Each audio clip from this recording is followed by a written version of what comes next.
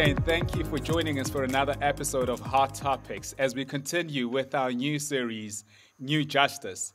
And today we're going to be continuing with the conversation on cancel culture. Those of you who saw the previous episode would remember that we spoke about cancel culture. Is it good? Is it bad? We wrestled with it, but there is still a question we have not explored, or rather a topic we have not explored, and that is the impact of cancel culture on those who have been cancelled, or what it also means for those who do the cancelling. And so today we're going to continue with that conversation. A couple of things we want to wrestle with is, what does it mean to be a community that brings people in a context where people are cancelled for their mistakes? What does it mean to be a community that lives as Jesus called us to? We recall in one particular parable, the parable of the forgiving servant, we recall this story about a servant who does not forgive another person after he had been forgiven. And then it ends up with this particular servant being thrown into prison because he clearly did not understand the idea of forgiveness. And so what does that mean in a community where we've been forgiven for our sins and yet we cancel people? And then the question therefore lies, where do we draw the line? When do we cancel someone and when do we bring them in? And so to explore the conversation today, we've brought back Barry and we've got Sims. We are also joined in by someone exciting, Tylo. Is it not better to hear from a Gen Z's mouth what cancel culture actually means for them? Els, any thoughts before we kick it in? Thanks, Lonnie. Yeah, I think just to tap on last week's conversation, it was really great to hear how different perspectives are presented. And one of the things that I really drew from the previous conversation was how complex this issue of cancel culture actually is, and how often we try to define it, but by defining it, we're only looking at one aspect of it. And so just to bear that in mind for this conversation, that with such a complicated topic, there is such a vast array of implications for different people. I think you've touched on that, especially with that those that are cancelling and those that are cancelled, the implications for both aspects will be completely different. And you know, to not simply think that it's either positive or negative, but explore the range of implications that cancel culture really does have on our society in the digital space. Absolutely. And so to kick it off, Barry, Tyler, Sims, so something I've been thinking about just recently is, after we had our conversation, is how do we uphold call-out culture? Because we can never deny the fact that there's a place for it in society, but how do we uphold it in a way that does not make it difficult for us to carry it out consistently? The reason I'm asking this is cancel culture as how society sometimes views it, and that is us just canceling people and throwing them out forever, can never be something I apply on my own dad or a family member. What happens when a family member says something that I strongly do not believe in, I do not agree with, and believe perpetuates injustice? What happens when that happens? You know, how do I make sure that in as much as I call them out, I do not cancel them out eternally, or should we be doing that to our family members? Over to you. How would you deal with that? Sure. Anyone can go for it. That's very complex. Yeah, it's an interesting one because we wanna be able to hold everyone accountable. And what cancel culture, at least in the context that we're talking about cancel culture, is the digital space, is that it makes people it makes lynching so easy because you're doing it from the comfort of your home. It's easy to point a finger at a point of comfort. It's easy to point a finger when no one is actually really looking at you, or no one is really going to follow up on you pointing that finger. You know, it's easy to start a fire in the dark as opposed to starting it in the light where everyone can see you. So, and I hear you, because we need to keep that level of consistency, at least of calling out people who are even in our family. As like, for instance, we know that like a lot of men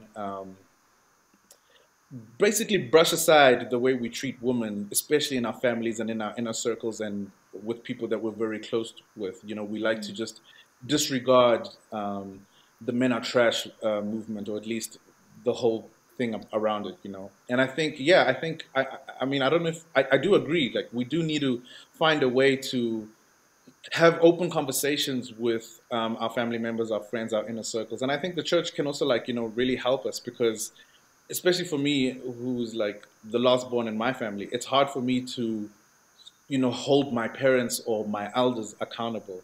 It would be easier for me to be like, go to my minister and be like, yo, I think there's some foul play coming from one of my elders, and I don't know how to approach it. I think this will make it very easy. I think this is what makes this conversation so interesting in this space, because we're talking about it from a church context, and not just from a broad context. So yeah, Yeah. I mean, I just wanted to add on to that. Really, I didn't really wanna, but I think it's interesting because it's such a hard thing to do in application, especially when it's close to home. Yeah. Thank you, Sims. And maybe just to hear from Tyler and Barry, it's really just one of those, you've got a family member, they stand up at a braai or at a gathering and they say something you do not agree with that makes you cringe. How do we apply cancel/call out culture in that context? Because, you can never cancel out someone that you have that you have it's not easy to cancel out someone that you Yeah, share a relationship with at such a level. Yeah. You know, Um, I think I really don't know. I'm someone that was raised in a respectful home, and the only place I really had room if I disagreed with someone was outside of a family circle. But that didn't really stop me. I still felt the need to enforce what I felt, regardless of possibly what the people in my family felt. Um, as at a situation, so sometimes my family says really offensive things, and I don't think they realize how offensive it actually is. And I would never turn my back on my family because of the love and respect, and family forgives one another. We that's just what you do.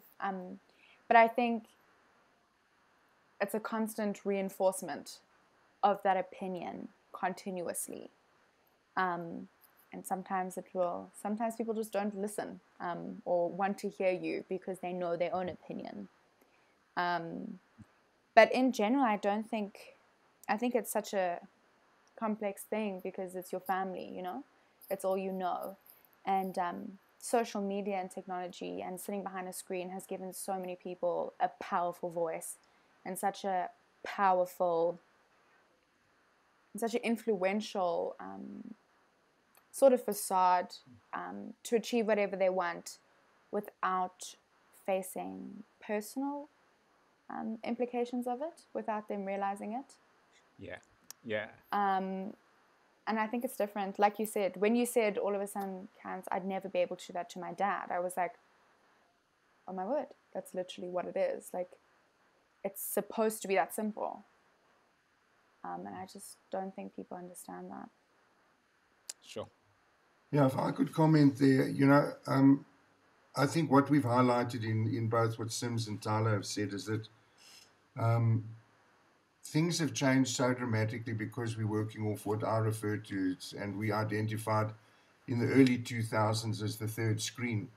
We knew that the third screen was going to have an incredible impact. In those days, we were even worried when we were looking at youth about the second screen, which would be the screen in your own bedroom. But today you carry that screen in your pocket. So I just want to take a bit of a step back as a means of just giving some context to why our behavior has changed in the way that you guys are talking about. I think, as early as history is that there's always been the opportunity for people, we can see it in the Bible too, is to cancel somebody. I mean, Jesus was cancelled, if you really want to put it that way. But besides that, if we just take it from the time that possibly you guys were born, the sort of the mid 80s through to maybe 2000 or so. What's happened in that period is we've gone from what we used to refer to as character assassinations in the media, where we had small groups or communities of practice that would name somebody for something they'd done within their community. That sort of progressed to where even once we started using computers and there was a broader voice, and mail wasn't at a snail pace, it was actually across digital media, we started talking about shaming people. And then from shaming people, we went into the cancel culture. Now, the big difference here is that it started off from credible, informed opinion leaders who used to shame, to where we have now is that anybody with a voice can say anything, whether you're credible or not. What gives you the credibility is the volume.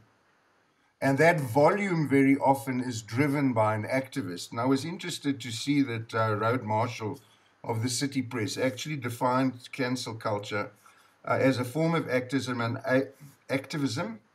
aimed at those who claim some form of privilege. And I love his definition. And the reason is because whatever privilege we claim, whether that's a privilege to be of a specific gender, or the male privilege, for instance, or white privilege, or even positional privilege, as we see in politics, in each of those aspects, we'll always find this sort of cancel culture. Where I think we as a church need to stand is to be very, very clear on the difference between the cancel culture and the call-out culture. And it comes down to language, because if we call everything the cancel culture, then we actually, if on the negative side, we're saying that the call-out culture is bad. And it's not. The call-out culture is very good, as we indicated last week. And I mean, Norpi gave us a very good example of how important it is to have that voice when you feel that you're frustrated, you're getting nowhere. And I think the cancel culture is something that we really have to embrace, because what it does is it does change the person or the group that actually is perpetrating whatever the injustice is. Whereas cancel culture looks only at cancelling the idea. So I'm going to use an example, and just forgive me if it's a bit long, but I think it's a very, very important one, and it's something that we've been tracking since the beginning of last year. I was fortunate last year to be traveling through the Eastern Cape when it was around about late March last year, and I heard this on the news that Donald Trump had mentioned something about hydrochloroquine. And how everybody came down on him, this hydrochloroquine. You know, he's such a fool and what have you. What's happened is that they've cancelled, by means of social media, Donald Trump and anything he said. Yes, he was maybe not a particularly bright president, but the fact is that it doesn't matter who his character is. The fact was he was cancelled. So something like hydrochloroquine, when he mentioned it, was immediately poo-pooed as rubbish. We're now finding, and that's one of the implications of the cancel culture, is that now we're finding in the press, and understand, sorry, I've got a pharmaceutical background, so I understand that what epidemiology is about. And one of the issues is that hydrochloroquine and ivermectin are products that can be used in the home for many, many people to be able to overcome as a prophylactic measure in the instance of the COVID-19. So the thing is now they're actually counting the cost of lives lost in America because they poo-pooed the whole issue of hydrochloroquine. Vaccines only work once you've got the virus in place. The spread of this disease could actually have been stopped, as we found in India, as we found in Zimbabwe in the last 8 months, that they've managed to control the incidence of hospitalization as a result of it. Now, that's a long explanation of an example to say that when you cancel somebody, you cancel everything they say. Whereas, I think you. Sorry, Mary, go for it. No. I was just wanting to make that point. We have to be, but calling them out's a different story. We're now calling out those people to say, you know, it's not only the vaccine that could have helped people. So sorry, Ilse, continue. No problem, Barry. I think what's been raised is some really helpful ideas to think about it, and the language issue is definitely a big one. I know, Sims was speaking about this idea of people hiding behind a screen. And just personally, I've found that very often when people are behind a screen, they're a lot more liberal with the word choice than they would be if they were speaking to someone. And as Christians, one of the things that we're called to is guard our tongues. And we know that there's power of life and death in our tongues, but somehow from our brains to our mouths, we may manage to find ways to control our tongues, but from our brains to our fingertips, we sometimes don't seem to be able to control what we want to say. And I think there's value in the call out culture and being able to speak up about issues. I think one of the things that this technology and digital platform offers to us is this ability to no longer turn a blind eye to power, because if you're not going to call it out, if it's bad enough, somebody else is going to call it out. Yes. And that's helpful. But what you've raised, especially Barry and Tyler as well, is we need to kind of walk with people in grace as well. We can't completely cancel them out just for the sake of one bad idea.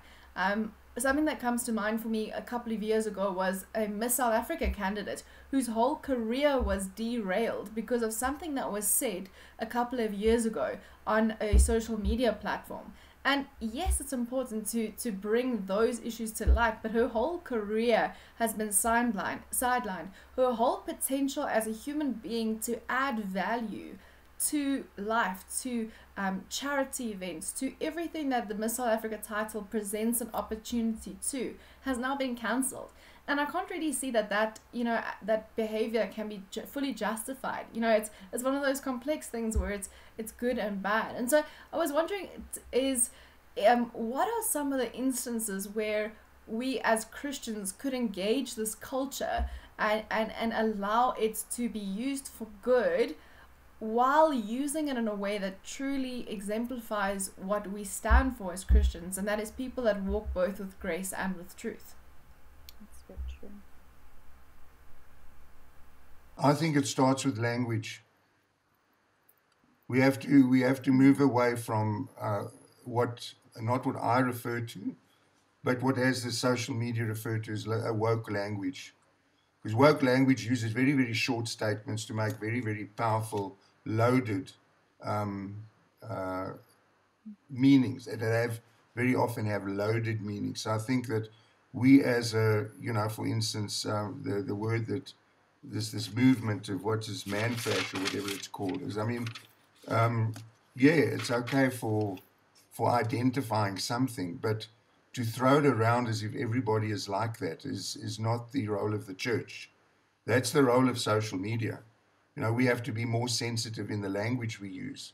I think that's where it starts, is that we mustn't become part of that language. We can understand it. We need to understand where it comes from, but I don't think that we need to. We must perpetrate that. We as a church talk about the language of hope. Let me give you an idea, an example. The difference in the way that Black Lives Matter, which is a statement, which is considered woke in many circles, as opposed to the new movement in America now, which is Asian Lives Matter, but they don't talk about it in terms of Asian Lives Matter. They say, "Why don't you love us as much as you love our food?" Or as the Me Too movement. The Me Too movement was about "I'm supporting you." Just that hashtag tells you a lot about the way that they use their language. It's about "we support you." So I think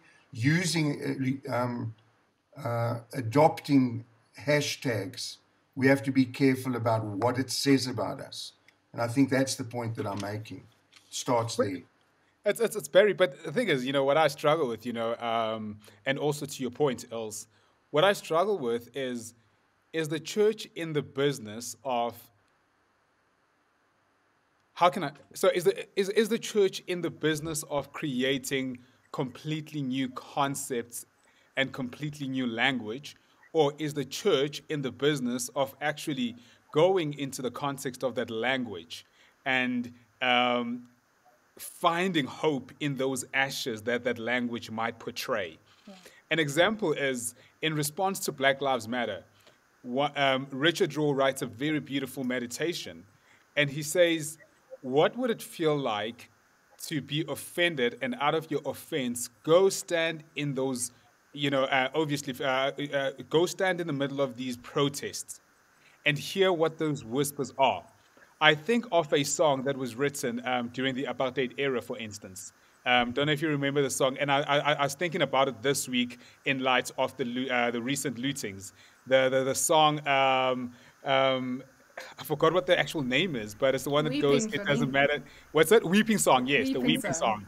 song. And it is written by a young man who was going in for military conscription, serving his time. And at the time, the context was that they were being recruited against the Black Danger, Swat Gevaar.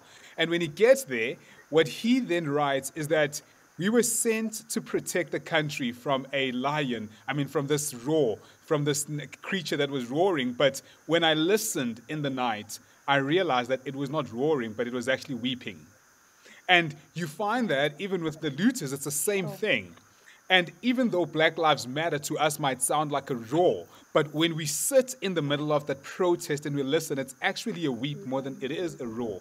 The same applies for man are trash. You know, how much that statement offends me, as opposed to how much I've come to offend, my presence offends women. You know, women cannot trust me. It doesn't matter whether it's Khoni or whether it's Sims, but when a woman comes across a male at 9 p.m. at night and they're walking home, she does not feel safe. And so my question is, shouldn't the church be sitting in the middle of that protest? Shouldn't the church be part of that hashtag, listening to that hashtag so that we can hear that weep, and we can be on the side of those who are mourning. Blessed are those who are mourn, for they will, for they will be called children of God. Yes. We can hear those who are mourning, and from that place, not from a place of correcting, but from that place, say, this is the way forward now that we are on the side of those who are mourning. Yeah. I actually wanted to say. Sorry, can I just respond to that? Sure. I'm not saying don't throw out the language. I'm saying for me as a member of a church, I want to hear the weeping. I don't want to hear the Black Lives Matter thing. That's already there. I mean, it's around me, it's around the world, but me as a church, I want to hear that weeping. So I'm going to look at that and I'm going to say, wow, this is absolutely ghastly. You know, I'm not necessarily, I acknowledge Black Lives Matter, but I acknowledge the weeping that comes from it. Yes. That's where I'm saying as a church. So for me, it's not about talking about Black Lives Matter. It's about the church saying, I hear your weeping, I hear your pain. So I'm not saying let's throw out the language. I'm saying because we can't change the language. We can't change the culture out there. But what we can do is we can hear and we can react. And that's where I'm saying, that's my point of view.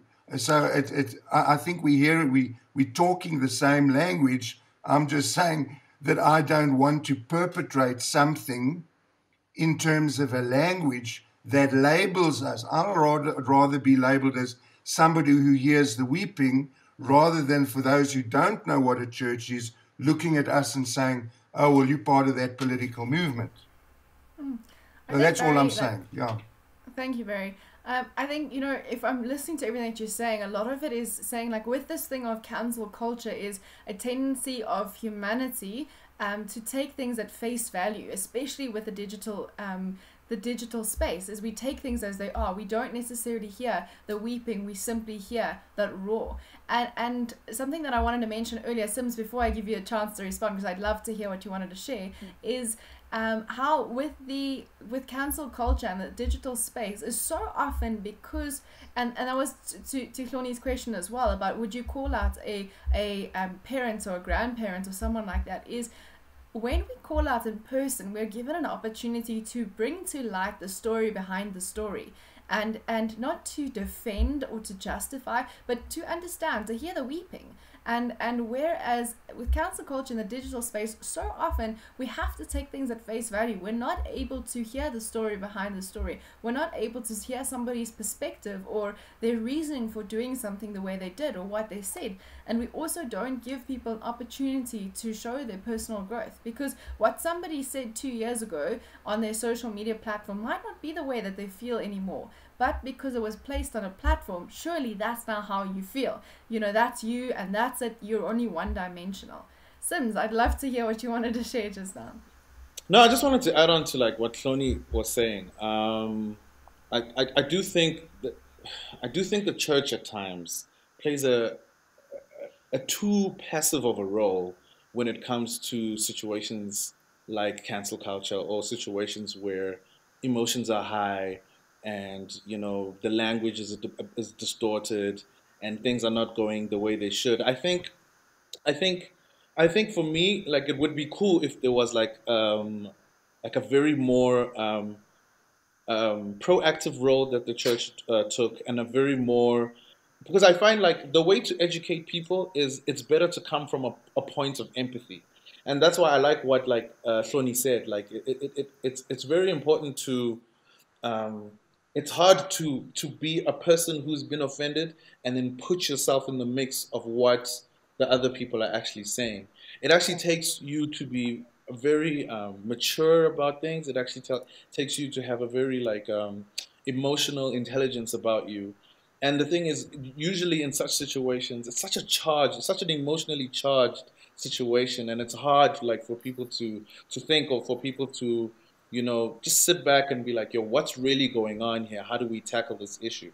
And I find like the church there needs to be that person. I think the church needs to represent what Jesus represented, and was that, put yourself in the situations of both these people and what is really going on. And I'm like, yo, I hear what you're saying, and I hear what you're saying, and I think we can, be better about this. I think, like, if we get too bogged down with, like, language and, like, the surface stuff, that we won't get to the real meat.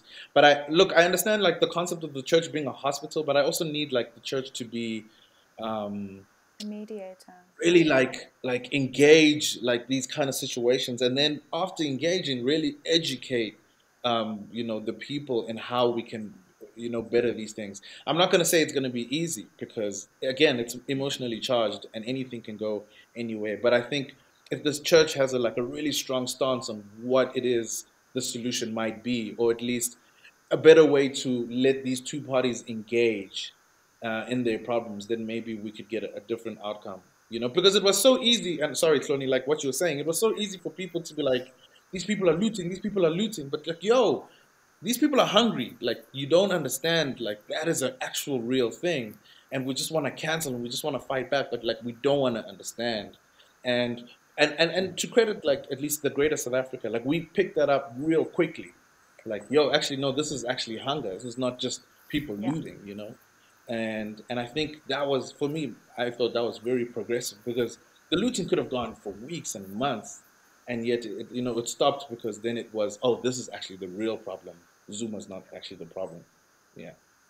So true, but maybe just something I want to throw out there for everyone, it's so would we say that the reason call out culture sometimes goes wrong is because we have not created a society where people know how to speak about issues, where people genuinely know how to engage, you know. Um, where when I see a particular, so for instance, I go back to this guy who wrote the Weeping Song, that the guy lived in a context of propaganda. This was like Yeah. some hectic propaganda in those days. The Sorry, what's the idea of, song, Tony? what's that? It's funny. The song. What is the song? Like, It's how Weeping does the Song. tune go? It's I knew a man who lived in fear. Oh, got you. Got you. Okay, Yeah. sorry. You know it, Okay. Sims, you know it. Yes, I I'm do. I sure. do. And I just explained why I'm not in a very short chorus. I just explained why I'm not in the worship team. But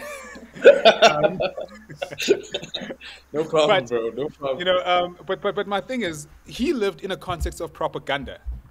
This was like serious propaganda, Yeah. and he went there to protect his country. South Africa, the state. But there's something special about him, that he was able to actually break through all of that and actually hear that, no, this is actually a weep and not a roar. Now, I want to get to a point that, have we maybe not brought up society in a way that we don't know how to engage issues. I've heard people complain, for instance, I'll make an example, complain about platforms such as the TRC and say the TRC was meant to be longer. We were meant to unpack stuff and take some lessons, but it was really just a very quick process that helped us just turn the page. Have we not created a country where people just want to turn the page and they do not know how to engage each other, and therefore then the language is very violent, and this is translated onto into cancel culture on social media, because even in person we never knew how to engage each other. Instead, now all of this stuff that bothers me when I'm at work, when I get onto my laptop, I just type it quickly, and then it's just this outpouring, this outburst. Whereas had we had an honest conversation and we learned how to engage one another, we maybe would have seen a different culture even on social media. So would you say maybe what we're seeing on the screen is reflective of what's already happening in society and not necessarily a new phenomena? I kind of want to answer on that, because I made a few points in regards to how people react via social media. Clooney, I think when I am sitting face to face with you, right? Say now you and I have had a falling out and we're going to meet up for coffee, and I'm going to attempt to try and speak this through. I'm horrible at conflict, can't stand it. I fall apart at the midst of it. But just as an example, before we meet up, I am going to have a few conversations in my mind of what I want to say and how it's going to go out.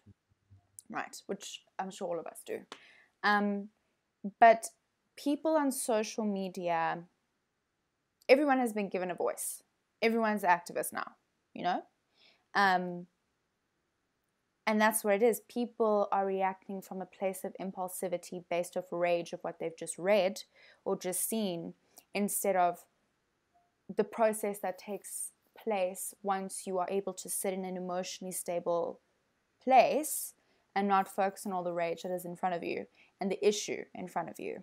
And obviously that's where like the violent language and all these really brutal stuff starts taking place. And I also think via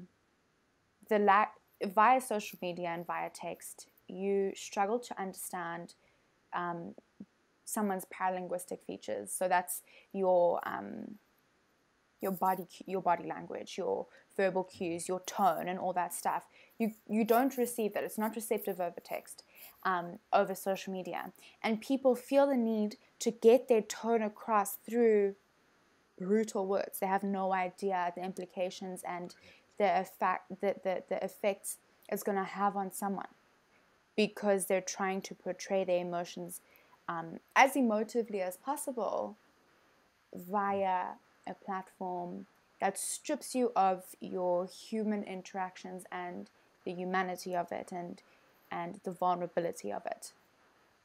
In regards to that song, the only way he was really able to understand is when he was sitting in it, not sitting away from it.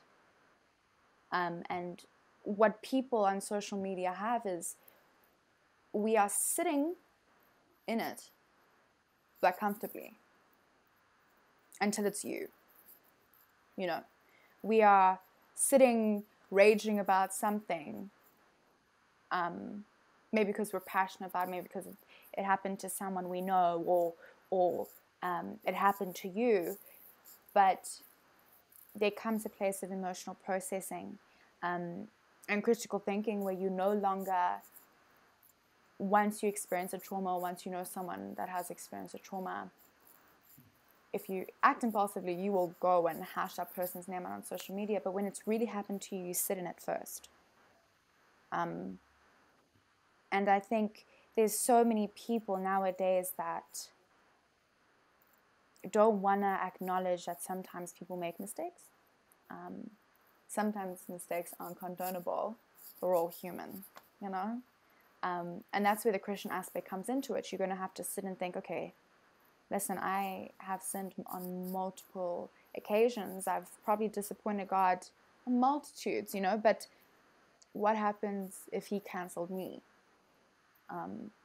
What happens if he didn't call me out? Which God actually does. He calls you up through condemnation and your unsettled soul. But how can we do the same as his hands and feet, as his vessels, without causing intense damage? You know, how can we do that without partaking in the rage?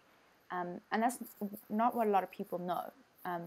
Because I used to be like that. Before I really encounter God, I'd hop on the blasting of anyone I knew without even firstly acknowledging factual stuff. I'd probably only get through the first paragraph and be like, okay, this is post-worthy, and bring light to a situation I didn't have full facts on.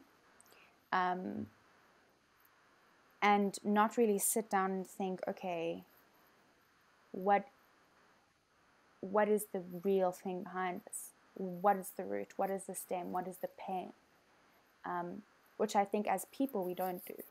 We are very quick to, just as a whole race of like people, we are very quick to act from our place of emotional pain, anger, joy, instead of allowing that to subside and look at it from a logical perspective. I know I do that all the time. And I think once that happens, once we can detach from the rage, detach from all of that and look at it and think of the reason, you know, like a reasonable way to move forward, to move through it in a way that is progressive and active instead of reactive, things will start to look up. And the idea of cancelling the whole person will begin to subside, and the idea of calling out will start taking place.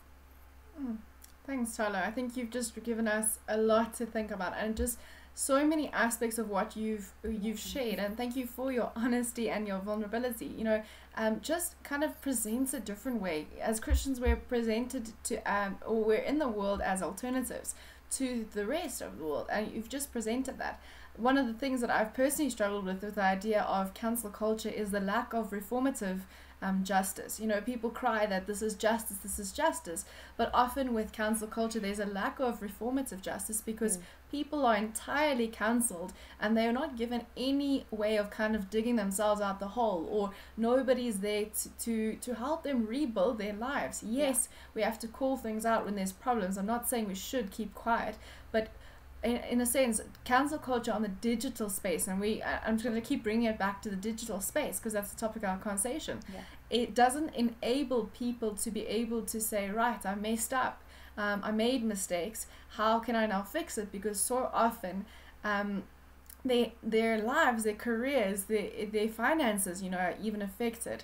I recently, in researching for this, I read about an author that entirely she was about to publish a 3-book series, and because of one sentence in one of the books, the whole series was cancelled and they didn't publish it until that was corrected. And you know, you think about the economic impact of something like that on an author, and just the way that cancel culture at times can rid people of, or rid the world of people's valuable perspectives, because they are, you know, different from what society wants. Sims and Barry, I'd love to hear your thoughts on Chloe's question. Well, I'd just like to comment on Tyler's input. I mean, she said exactly what I've got a heading that I wrote down in preparation today. And I mean, you've said it so beautifully, Tyler. I'm just going to read it because it's from a book I read. It says, too often we enjoy the comfort of opinion without the comfort of grace and forgiveness. Yeah. And I think that really says what you said, Tyler. And I think that at the end of the day is what I believe.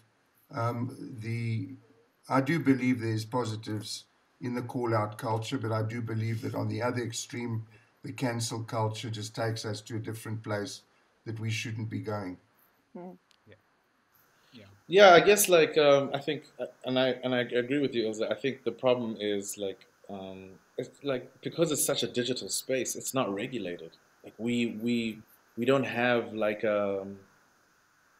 we don't have limits, you know. I mean, for me personally, like I have a lot of issues with like law and how it works, just in the context of what it's done to like my people, as in like black people. Yeah. Like it's never necessarily have been for um, like the poor people or people who are just like not necessarily in a position of wealth or riches or whatever. But but what I do like about the law is it tries to learn from its mistakes, and it has a way to regulate itself. It's not a perfect system, but it's a system that is constantly trying to improve, as opposed to cancel culture. You know, there is, it's what we're saying. It goes to the extreme, Yeah. and I think that's also like my biggest issue with it is that it has no point of, you know, allowing the people back into society. You know, like if you go to prison, like there's actual programs that actually can help you better yourself as a human being. There's actual things like prison is not just being locked away. Like it actually helps.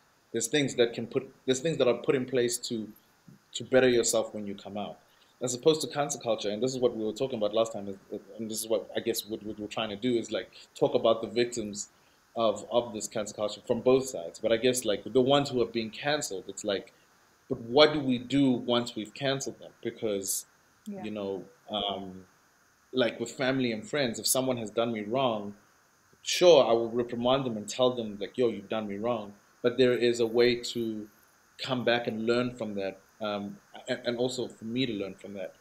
It's also a question like I don't know how to like answer. You know, it's so weird because like when Tyler was speaking, I was like, "Yo," but I actually looked at some of my Facebook posts that I posted up in like 2007, 2006, which is like Yeah. just off the trick, bro. And like when I It read was them, I wild. cringe. I'm like, what was I thinking? What was I saying?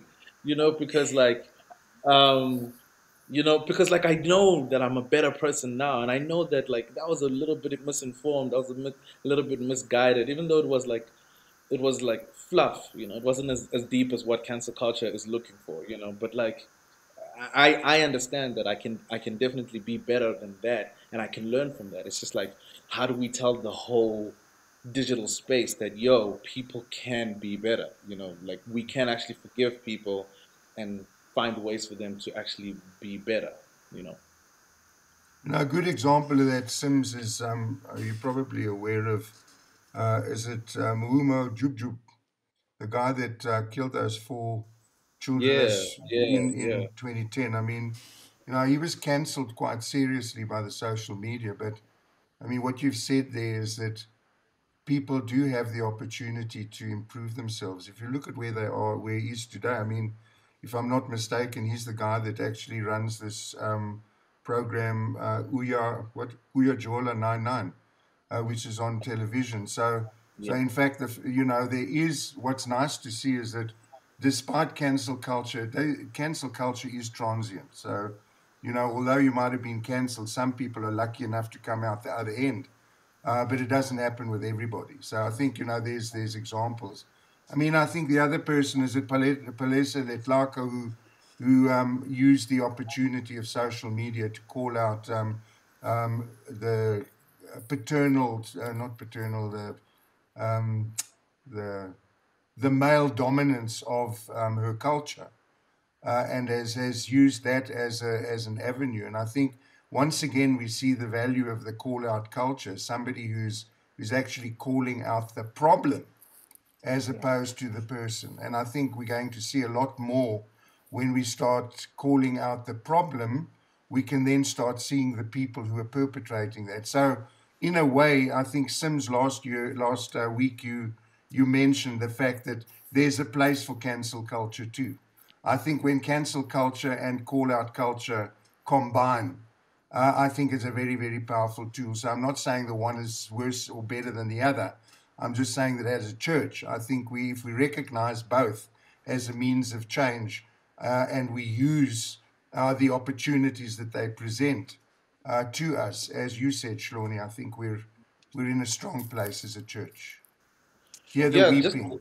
you know. Just to add on Barry, what he's saying is, it's so cool that we spoke about this last week. Is that like the internet space is still a fairly new space to us as human beings. You know, like I do feel like the generation after us will definitely know how to navigate this space way better than what we are. We're just like, yo, first time in a candy store, we're going crazy. You know, no regulation, no nothing. You know, and I feel like with a couple of years things will get better. I guess I just answered my own question with just like this hope that I have in my mind because what we will, I don't think we will like conquer our problems with the internet like right now. I think it's something that like just our next generation will have to figure out, and I'm actually hopeful in that sense. I love that, Sims. Thank you so much. Sims, Barry, Tyler, I really think those were bars. Um, as in, like, those were really solid. And I think that was very helpful input, you know. I really like the points around the credibility of people. You know, I find that so many people have an opinion on social media around stuff, and you just follow some of the content, you cringe, you know, when it is a topic of interest that you've researched and you are really informed from both a practical, you know, and a theoretic point of view. You know, and then so I love the fact that you mentioned that, Barry. I love the fact that, Tyler, you mentioned just around, you know, looking at the content that we upload. And I think, Sims, you also then spoke about, you know, just also looking at the content, you know, stuff that we used to upload, we would no longer upload now. And I think just also around the church, I think then the importance that the importance of learning how to rehumanize, you know, those social media profile pictures we are engaging and remembering that these are human beings, you know. I think that is very important. And I think the role of the church, maybe then just to say, just to answer, you know, one of the things I'm really beginning to discern as the role of the church in the digital space is not necessarily to set the tone of the digital space and how people engage. You know, I think that borders on problematic past church practices where we try to dictate to people that this is how you do ABC, but rather we are meant to disciple people to use all these beautiful Yes. things that are on social media as a means of continuing God's commission. You know, I think, Barry, you said it. How do we use cancel culture and call out culture, you know, for the kingdom and not necessarily, you know, so if we do not disciple people for that, they're going to go, as Sim said, they're going to go wild like kids in a candy store. You know, Yeah. so I think our responsibility then is to disciple people, and that will be very helpful. Else, I don't know if there's anything else before we pass on to everyone for closing remarks. No, all good on my side. Thanks, Looney. I've just really enjoyed this conversation. I think a lot of helpful things have been highlighted, and just what you said about humanizing, and just to acknowledge that a lot of things are more complex. People are very complex, and how nuanced some of these things are, instead of simply a one-dimensional picture. That's been really helpful for me personally in this conversation. So Barry, Sims, Tyler, we'd love to hear from you guys as we close. Oh, I've got nothing to say. I'm good. Yeah, like I've said everything I needed to say. But thanks, you know, this conversation is needed, and you know, thanks for the platform to share these things, because it's one thing for us to speak, but I think like I'm also educating myself as I'm hearing from you guys as well. So shout out for this, really appreciate it. Oh, I think one thing I'd like to say is for everyone that wants to react, that wants to have that voice. Sometimes in those incredibly intense situations, your weeping will be louder than your violent anger. That's all.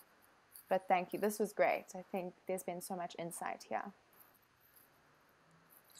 Yeah, my last thought once again goes both to just mirroring or reflecting on what Tyler and Sims have said, is that at the end of the day, it's all about understanding the context from which people speak. And if we lose that, we're going to lose one another. I think for me, Just going through the last 2 weeks, if I can just clearly distinguish between what I consider to be the call-out culture. The call-out culture is really to me, it's a positive thing. It brings people to accountability. It needs bravery and it needs courage. On the other hand, you have the the cancel culture. And I don't believe that takes a hell of a lot of courage. That just takes a lot of anger and peer pressure.